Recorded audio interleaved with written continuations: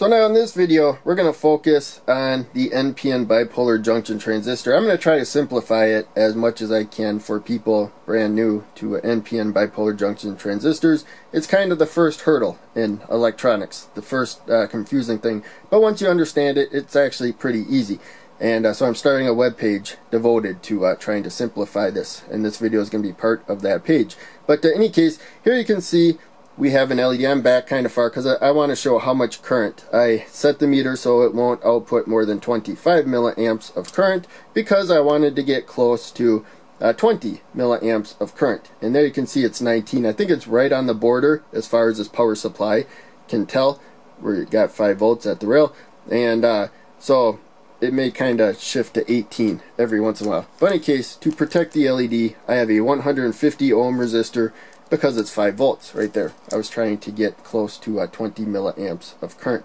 And so now we can zoom in. And so the switch, when it's off, it doesn't allow any current. And when it's on, it lets the full current. It has practically no resistance at all. And so if we get rid of the switch and just put the resistor directly to the LED, we should see 19 milliamps of current right there. Practically the same. So now, the transistor makes a great switch. It works a bit differently though. So in this video, for this circuit I should say, we're going to actually use a switch to be the ultimate control. So let's zoom in. We have the transistor. We're going to look at this a little bit closer later on. We're going to get right to the point. We're going to take the LED, and so long lead, the anode is up a row. That has to be more positive for it to conduct and light up. Short lead, the cathode, is to the collector, the top pin of the transistor there. And we're going to take our 150 ohm resistor and go to the positive rail. And again, you can see we got these components in series. Other than when I give a false signal, no current flows through. And we can look at that right here. And so the LED was barely lit even when I gave a false signal. So it's less than 1 milliamp of current. So we could measure that with this meter. But in any case, now when I press this switch, the LED turns on. Now you can see we have the full current right there. So we're turning the transistor on and off. This is the simplest way to use a transistor. So the important thing though is, let's zoom back in. You can see here we have a resistor coming to the base of the transistor. So that comes from the positive side of the power supply. It does not directly affect this side at all. What it does is it puts current through the base to emitter over there, and that allows a lot more current. So gain is multiple amount of current going from collector to emitter as you put through base to emitter.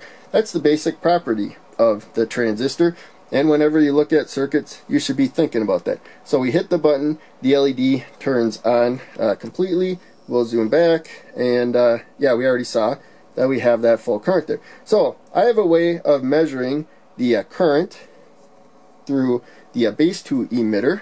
First we'll go to milliamps, and this meter you can just leave the red probe in that spot for everything but high current. So that's one reason why I really like this meter, and it's auto ranging. Current's really the only one where you have to set it within a range of values, but even then it's amp, milliamp, and microamp. And so we have 5 volts at the rail there. That's what I'm powering it at. The base to emitter drops about 0.7 volts.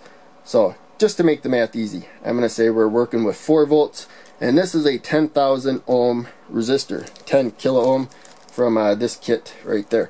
And so I expect a tad bit more than 4.4 milliamps of current. So 400 microamps. That's just making the math easier. It's probably closer to 4.3.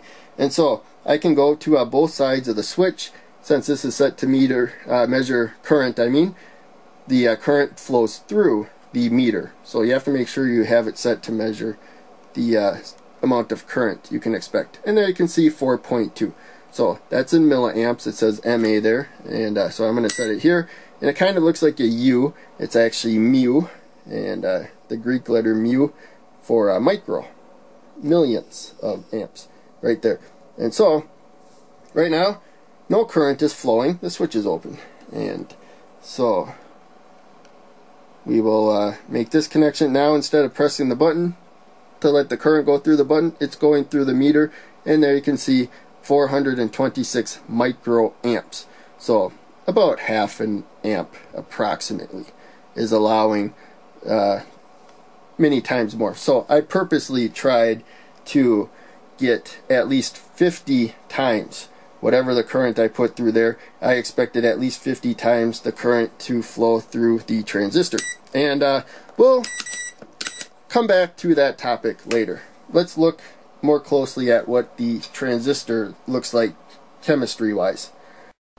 So now here's a diagram from an unrelated topic. Don't worry if you can read any more of that. But the transistor comes commonly, if you're a hobbyist or whatnot, in the TO92 package. When you buy products, you're going to see transistors that are surface mount. They get soldered directly to the board and whatnot. These have pins, so it makes it easier for prototyping. And so the light will probably be a little better there, but the writing's really nice on this one, and the lighting is in a good spot. You can see right there 2N3904, and then it has some other part numbers that may be when it was made or whatnot, and I don't know. The data sheet might explain that. And whenever you work with a component, you should look up the data sheet. So search for 2N3904 and look up all of the data on it. But in any case, one of the things the data sheet will tell you is the pin layout. So you can see emitter right there, that's the left pin, pin number 1. Base is the middle pin, and collector is the right pin when it is a 2N3904. So now this is an NPN, and we might as well put the emitter to the negative rail there, because that's where it's going to end up going anyways. And so the NPN bipolar junction transistor, if you need to see the words, I wrote it out there. So collector is N and emitter is N. In between them is the base. So the pin layout will vary with different transistors, but I believe if it starts with 2N with nothing in front of the 2 but starts with 2N, it will have this pin layout. But in any case, you can see there, one of the problems is the collector and the emitter are both N-type material, but they're still made differently, so you don't just swap them out. I think the collector one is a lot larger to prevent, if you put it in backwards, you'll have problems with the lower voltages making it conduct. So you want the collector more positive than the emitter. So we have the emitter to the negative rail. But there you can see we got NPN, and so between collector and emitter there's 3 chemical areas, and so it doesn't conduct until you get some current from the base to emitter. So you can see that's a diode. You make the base more positive and the emitter more negative by about 0.7 volts. We talked about that before. It will start conducting. And the main thing to realize is that, like I said, I assumed we have at least a 50 gain right here. And this transistor is probably somewhere between 100 and 300 gain, depending on how much current's going through it, how hot it is, and whatnot. But that's kind of common for the 2N3904 to be in like the 200 range. And conditions though make it vary, so you never go by that. Generally you start with worst case scenario. So I assumed at least 50 gain, and so that's how I set the current. I wanted at least 20 milliamps, so I gave about 1/20th of that from the about 1/50th, I mean, approximately, from base to emitter. And we did see we got, you know, somewhat close to 50 times the current going through there. So we probably could have used a lower value resistor, but you want to stay conservative, especially for a switch. So that's the main thing.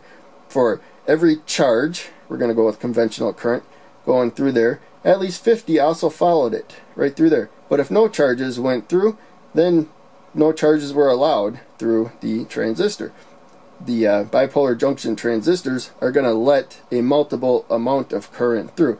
Now the load actually limited the current, and if we put this directly to the power supply rail, it may be more current than the transistor can handle. The 2N3904 can only handle about 200 milliamps of current, but the load ended up being what limited the current, in this case the resistor and the LED. So we just needed to limit the current to what would protect the LED, and it did its job perfectly fine in that aspect. So now, let's build this circuit, and I thought I would find a better looking schematic. Here's an older one, but I haven't come across one going through my old documents. So we'll just use this one. This one will work just fine though. Plus, back in the day I took a picture of it, so that says 2N3904, and then the one below it, 2N2222. They both start with 2N and have the same pin layout right there. The 2N2222, if you need more current than the 2N3904 can handle, the 2N2222 can probably handle about 600 milliamps of current. And the A, I think the A is for higher voltages than just the 2N2222. So that's another thing. You check the data sheet for all that information. But this is a simple circuit that doesn't need anywhere near what these two can provide.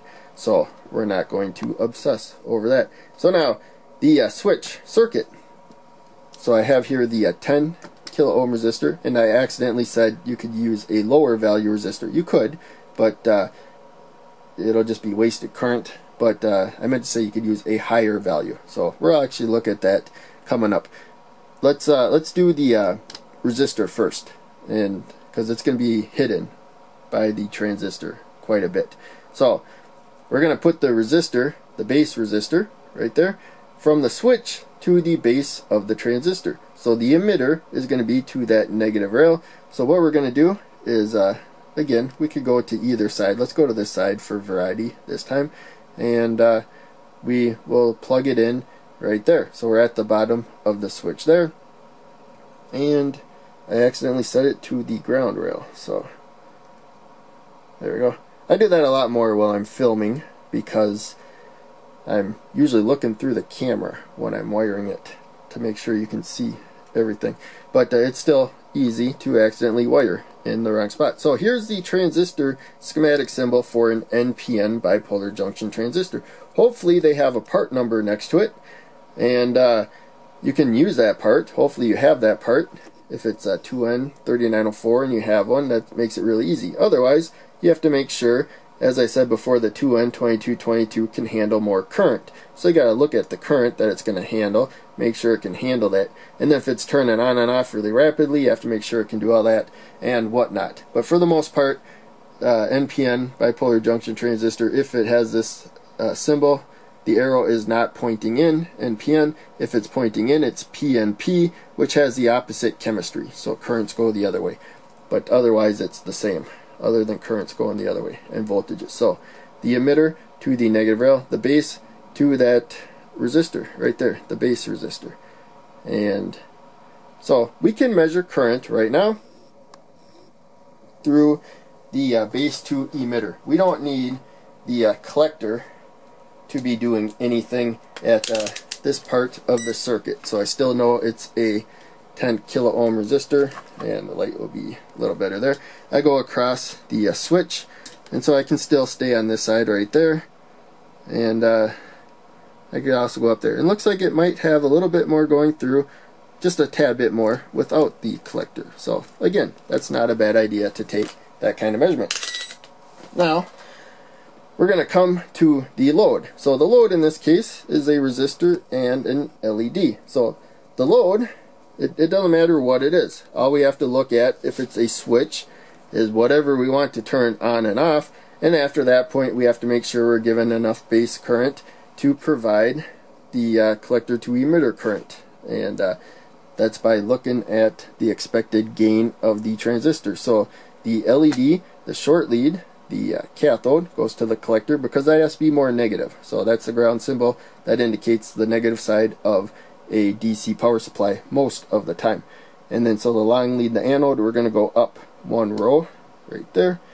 And the resistor, 150 ohms to get us close to the 20 milliamps of current. And we already looked at the base current. I'm not going to focus on that anymore.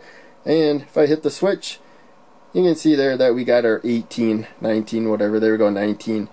Again, it's probably like borderline. So that was with the 10 kilo ohm resistor, which I estimated will work for about a 50 gain. So over here I have a 33,000 ohm resistor, so just a speck more than 3 times the resistance. Again, I'm going to put it to the bottom of the switch and to the base of the transistor, and I'm giving a false signal with my body again. And my body's actually pushing a little current through, and then it's trying to pull current, but that's a diode, so it won't. So that's about 60 times a second. I've done videos on that. But in any case, now that's you can see orange probably right there for 3003. So 3 3 and then 0, and then black for 0, and then a red stripe for, to let you know that it's in the tens of thousands basically. And so now we'll hit it. There you can see again we have that 18 milliamps of current. Maybe it'll drift up to 19. Maybe we're just right where that's the most current that we can get now because of the base current that we got. But in any case, there you can see this works perfectly fine for that LED. So we're wasting less base to emitter current. And let's do that. Let's check that one really quick.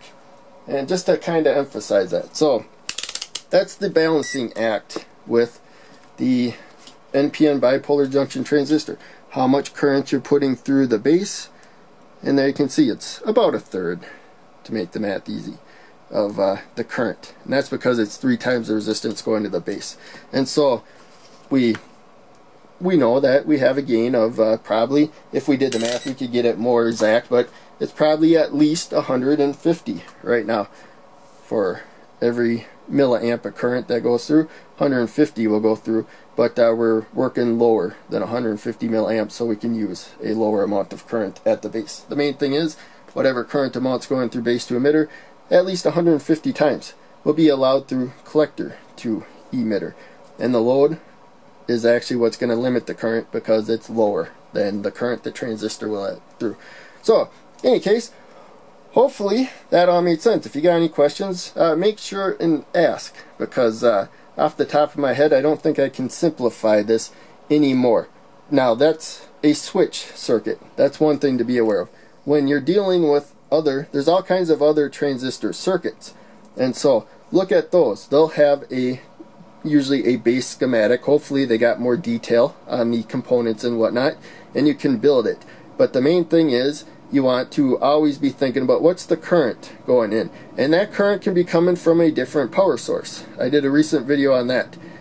I had this power supply powering the rail, and then the breadboard power supply over here, putting the because it was a lower voltage, putting the current through the base to emitter. So it was setting the current. The other power supply was doing the rest. They don't have to come from the same source of power, but the basic rule applies. A certain amount of current goes base to emitter. It allows a multiple going through there, and you usually just have that multiple be larger than what you need, and then you tamper it back in some way after that. In this case we tampered it back with the load, and then other cases there's other ways you tamper it back with feedback or whatnot, but the basic principle remains the same. So I rambled on about that over and over, but that seems to be the sticking point, understanding that a little bit of current allows a larger amount of current, and whatever the circuits are, they're taking advantage of that effect. That's why it's an amplifier. So that's the other thing. It doesn't take a signal and make that signal stronger.